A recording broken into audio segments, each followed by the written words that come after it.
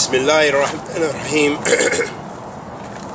Alhamdulillahi Rabbil Alameen. Wa sallallahu wa sallam ala nabiyyina Muhammad wa ala alihi wa sahbihi wa sallam. Amma ba'd. Hadeeth fillah. Continue on in our study, the methodology of the Salaf Saalih and the Ummah's need for it. We mentioned the statement of Imam Malik that Sheikh Saalih bin Fawzan, Hafidhullah Ta'ala, mentioned. A very powerful statement of Imam Malik, who said, La yasla akhir hadhihi al-umma illa ma aslaha awwalaha. That this nation, the latter part of this nation, will not be corrected or not be rectified except with that which the early generations were rectified with or corrected with. Ahabbati fillah, why is this a profound statement? This is very profound because it's a very general statement which contains a very high and powerful meaning and lets us know that the Salaf of this Ummah believed in the path of the Salaf, in the path of those who preceded them. And we're talking about the third generation, the Tabi'in, Itba' Tabi'in, and those who followed them. That they realized that even in their time, they had to fight false ideologies. They had to fight shubahat and shahawat that had run rampant in the Ummah and outside of the Ummah. And they knew that the rectification of the Ummah to deal with those ills, to deal with those social ills, to deal with the issues of their day and time, to deal with the deviation that had entered into the ranks of the believers from those early sects, like the Khawaarij, those who made takfir of Muslims for committing major sins, who regarded them to be disbelievers, and who rebelled against the Muslim authority, made takfir of them, etc. And likewise the Qadariyah, those groups who, from a group of them who denied Allah subhanahu wa ta'ala, the most extreme amongst them, denied that Allah subhanahu wa ta'ala is all-knowing, that He knows the divine destiny, and that He knows the ending of matters and affairs, the outcome. And from amongst those deviant sects came the Shia, the original group of the Shia, and then the later splits, the Raafidah and other groups who made takfir of the Sahaba, who cursed the Sahaba and made that a part of their religion. Not only did they do it, it wasn't an offhanded thing, but these are almost, you could say, a pillar of their creed, to curse the Sahaba to Rasul sallallahu alayhi wa sallam, radiyallahu ta'ala anhum ijma'een, Sahaba to Rasul sallallahu alayhi wa sallam. So those early Imams and those after them, and in the time of Imam Malik, before and after, they knew that rectification of the Ummah would come through returning back to the madhab of the Salaf, in order to understand and have the proper Islamic tasawwur, the Islamic vision of how to deal with issues, contemporary issues. And now we have even more complexities to face and greater dangers to our religion and ideologies. Many knew what they had and many more. And the rectification still comes by returning back to what they're upon. Because if we don't, the danger is, if we don't, we lose our deen as the Jews and the Christians lost their way. That we will follow those who had the knowledge and didn't practice the knowledge. And we'll follow those who did not have the knowledge but who were very zealous in practicing. And we have those traits from the extremists amongst us, those takfiris and so forth. Many of them, especially the ones who involve themselves in attacks in the West and so forth, they have no knowledge. A lot of times they are youth who are the worst of youth, who don't pray, who drink, who womanize, who are homosexuals, who are doing all kind of foul crimes and sins, then on top of that they become supposedly religious or inspired overnight, and they do these evil acts, and then they claim that's in the name of Islam. So that's zealousness on misguidance and ignorance. Likewise, there are those from amongst us, and may Allah protect us from being any of those categories, Ameen Ya Rabbil Alameen, who have knowledge, but they don't practice that knowledge. They don't act upon what they're supposed to be practicing. And this is the other way in which some of us will and do go astray.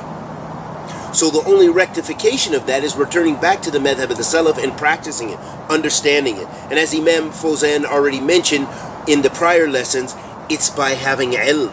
You have to have knowledge of the madhab of the Salaf. As Imam Bukhari said, and he titled in Sahih al-Bukhari a chapter, Babun al-Ilm Qabla al-Qawli wal-Amal. The chapter, knowledge precedes actions and statements, letting us know we have to have knowledge in order to practice Islam correctly, and we have to have knowledge in order to rectify our nation.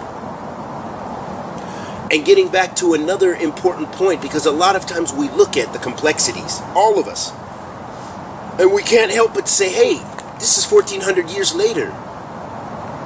Look at the technology we have. Look at this, look at that.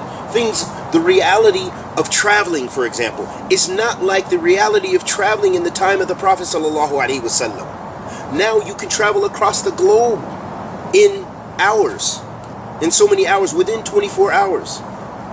Now you can travel very far, distance-wise, in a very short period of time.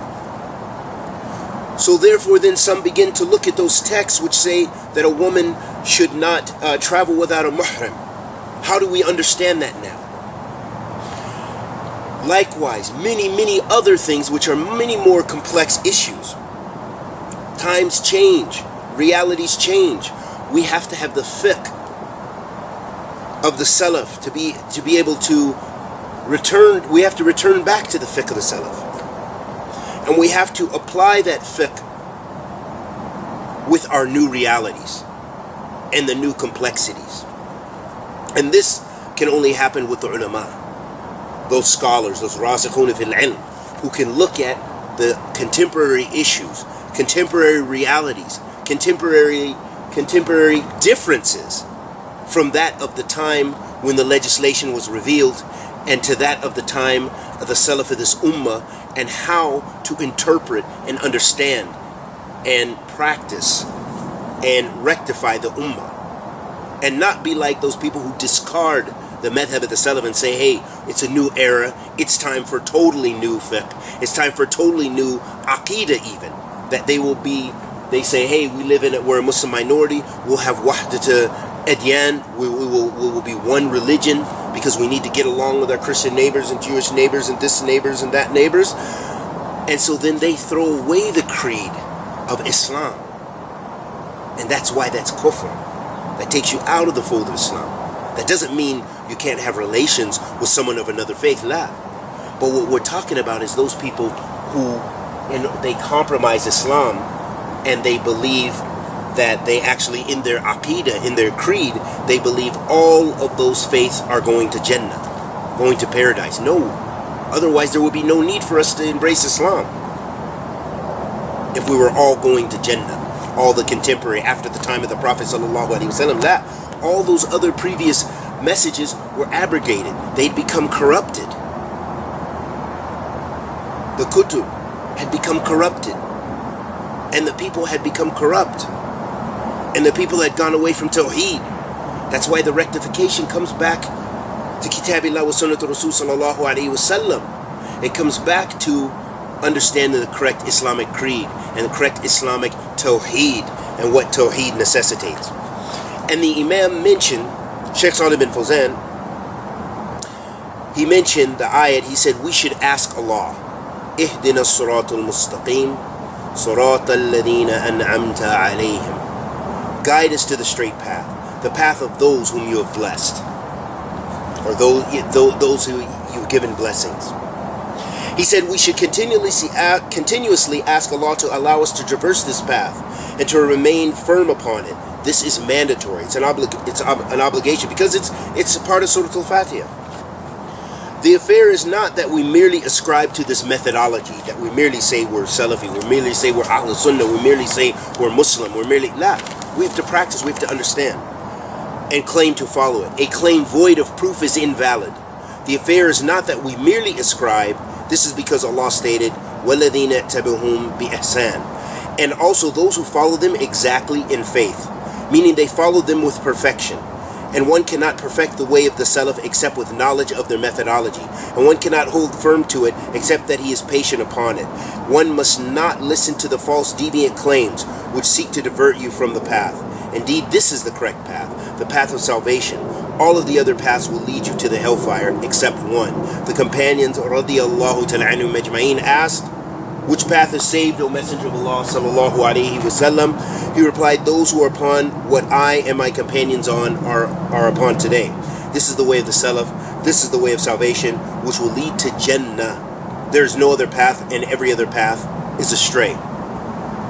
So, Ahabati fillah, this lets us know that the Siratullah is what we want to traverse, and our rectification will come through traversing that path in the way that the early generations held on to it. And may Allah subhanahu wa ta'ala forgive us of our many shortcomings and bless us with ilm nafi, rizqan tayyib, wa amalan mutaqabbilan, wa sallallahu wa sallam ala nabiyyina Muhammad wa ala alihi wa sahbihi wa sallam.